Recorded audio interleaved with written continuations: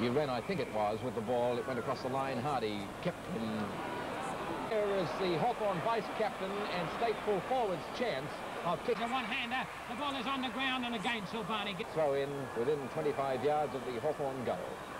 Throw it.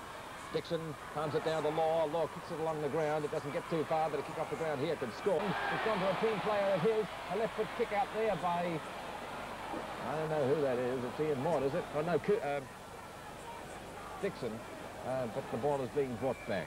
It's a free. Here's a throw in. The train is right underneath it. Buckley knocks it down. There's a free kick against Buckley. Will go to keeper afield. Or Peck. Peck it will be. But he's a long way out on the home. And it's bad play by the Carlton backman. Varlamos comes in there and a very solid bump. And umpire none is letting it go. He calls up his players on the ground, including Dixon. There Peter Barry gets up. The Hawthorn player being helped to his feet is up. Hardy gets a kick. And the Varlamos again pushed away by... The ball comes back upfield again.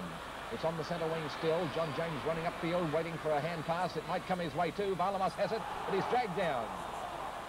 Ian Mort grabbed him. Is 60 yards from goal as he puts a 30-yarder up there towards Stewart on the wing.